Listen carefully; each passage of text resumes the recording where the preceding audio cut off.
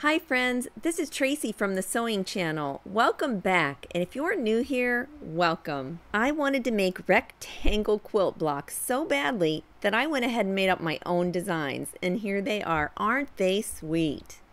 This is just a small sampling of all the combinations that you can do with a rectangle quilt block. I'm calling this series Bar Stars. In today's video, I'm going to share with you how to make 3 of these star bar quilt blocks. You'll have to keep an eye out and stay tuned for the rest of the star bar quilt block videos. Are you ready to think outside of the quilt box? Enough talking already. Let's make some star bar quilt blocks. For all of the bar stars today, you will need a center at 3.5 by 6.5 inch rectangle. I made a template of the rectangle so I didn't have to keep on measuring every single time I made the center. 2 cornerstone background pieces at 2 inches, and you'll need also 2 strips for the sides at 5.25 inches by 2 inches. For the crazy bar star, we are going to use the Magic 8 half square triangle technique.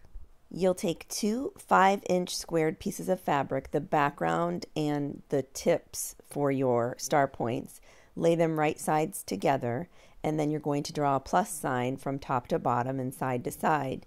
And how I did this was to get really accurate. I made sure that my 2.5-inch mark on my ruler matched the edge of the fabric, and then mark your square. Then you'll mark from one corner meeting to the other corner, and then turn it and mark the other corner to meet the other corner. All this marking will be well worth it in the end. Pop a couple pins in there, take it to the sewing machine.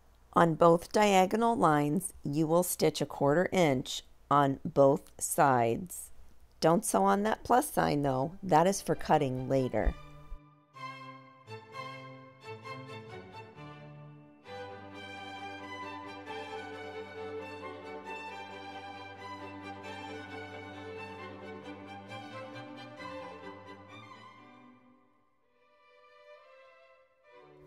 This is what you should have so far, looking good. Now we're going to give it a hot press. I like to press after I've sewn the Magic 8. It just makes everything lay nice and flat. Now it's time to cut on the plus sign lines. Go ahead and just lay your ruler down and cut through one side, and either turn your mat or your ruler and cut straight down the other side of the plus sign. You should be left with 4 squares with a diagonal line through them. And that diagonal line, yep, you guessed it, it's for cutting. So just cut straight through using your ruler onto the pressing mat. Here I'm warming everything up. I'm going to open all of the seams in the back and finger press them, and then take my spritz of water and iron over with a dry iron. And that seems to make a really big difference in how flat my seams lay in the end. That spritz and dry iron, it's a good combo. And I think you already know that I love the wood clapper that I made, and it makes a huge difference. It's a game-changing difference. If you want to make this wood clapper, click the link in the top right-hand corner and you can check out that video. I'm not sure if I'm alone here or not on this one, but trimming those half square triangles, it's like a necessary evil, right? I mean, I don't know. It's probably my least liked thing about quilting, but just enjoy the process. We're going to trim these to 2 inches squared.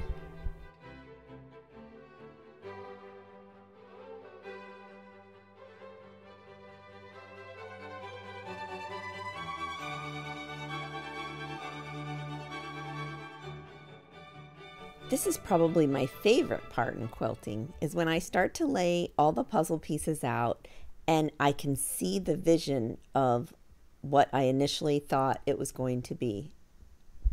I'm going to construct this crazy bar star laying horizontally.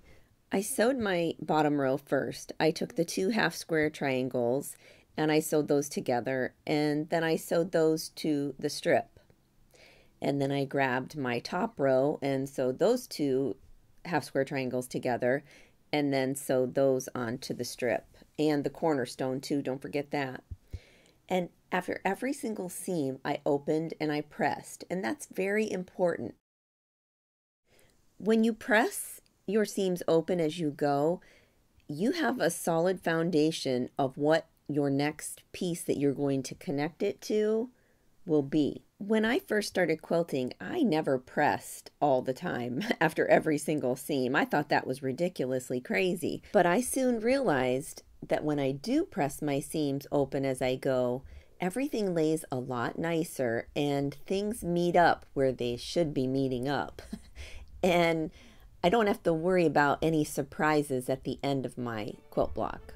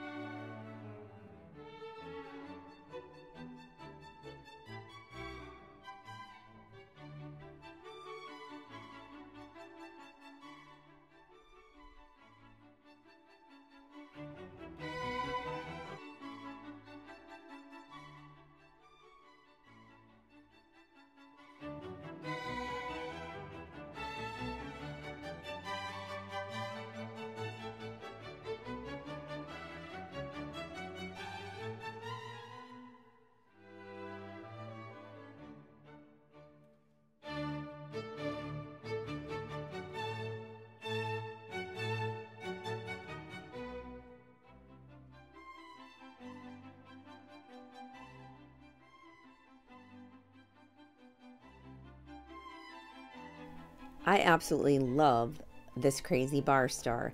This crazy bar star is kind of crazy, really, because it kept me up at night thinking about this star. I kept constructing it over and over and over again in my head, how I wanted a rectangle star, but I just couldn't figure it out because, you know, with measurements and stuff, and I'm terrible at math and whatnot. So I just kept thinking of this crazy looking rectangle star, and this was the one that was in my head. So finally, it's been put to fabric, and I love it. Once all your rows are together, give everything a good hot press, and then we're going to trim this block. You see the 1/4 inch mark above the tip of this block right here? You want to make sure that you have a 1/4 inch from the tip to the edge of the fabric left on your block. So that way when you go to piece it to the next block, you will be assured that you will have your points, prayerfully. And there you have it, the crazy bar star, the pattern that was in my head for weeks. On to the next bar star. For the banner bar star, you will need 3.5 inch by 6.5 inch rectangle that has a saying on it or something specific that you want to showcase. You'll need 2 background strips at 2.5 inches wide by 14 inches, 2 banner extension pieces at 2.5 by 3.5 inches, 4 2.5-inch squares, 2 background and 2 in the print. For this banner bar star, we are going to make regular old half square triangles. So you'll take that 2.5-inch squared fabric, lay them right sides together, and you'll draw a straight line from corner to corner. And then we'll sew a 1/4 inch on both sides of that center diagonal line. Give both squares a nice hot press to seal everything in.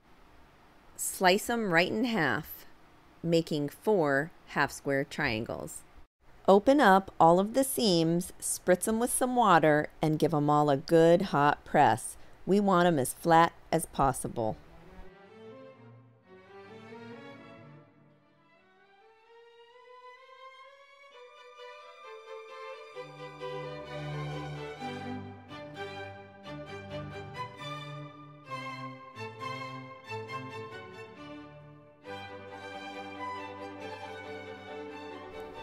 Trim the squares down to 2 inches.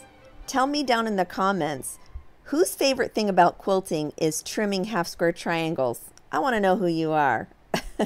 Lay all the pieces out so we can see what it's going to look like. And it's going to be just darling. I mean, you could put any words that you wanted in here. I mean, think of the possibilities in different quilts. You could make with someone's name on it or, you know, just anything. Lately, the trend has been words on fabric. Great timing for the banner bar star.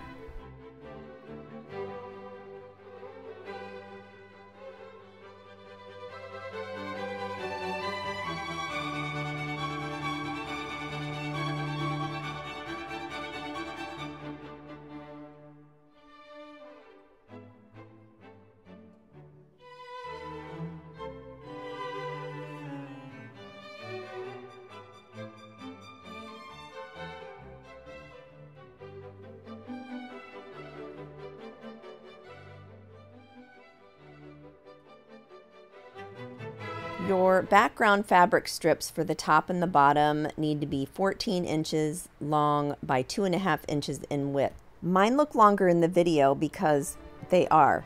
Pay no mind to that though.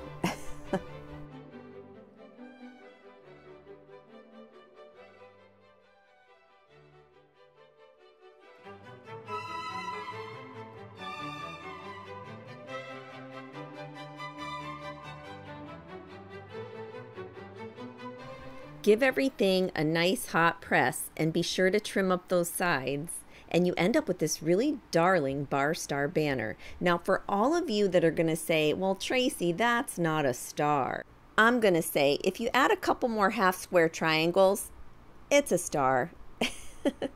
Okay, let's keep on going. Let's make some dancing bar stars, and boy are these cute. Now you're going to need that center to be 6.5 by 3.5, just like before. 4 2-inch squared pieces of background fabric. And just like the crazy bar star, you're going to need 2 5-inch pieces of fabric, 1 background and 1 print. And we're going to do the magic 8 just like we did on the other star.